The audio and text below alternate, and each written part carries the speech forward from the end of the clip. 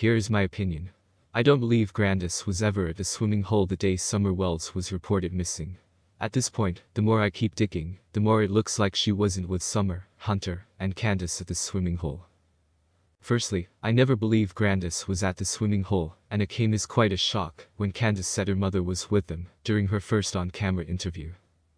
Keep in mind that Grandus went to the hospital with a painful knee that morning. Anyway, during Grandus's first on-camera interview, she said something that almost convinced me she wasn't there.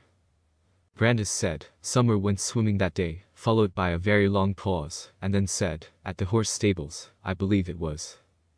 A few months ago, a lady claiming to be Grandus's friend came out and also said that Grandus was not at the swimming hole. If you haven't heard about this, then the video is linked in my description. Go check it out. Now, looking at what Candus said to Chris McDonough made me believe that Grandus wasn't there. She wanted to say she let Summer out and then quickly caught herself. Take a listen. What everybody was doing, who was doing what when you first got here, what happened?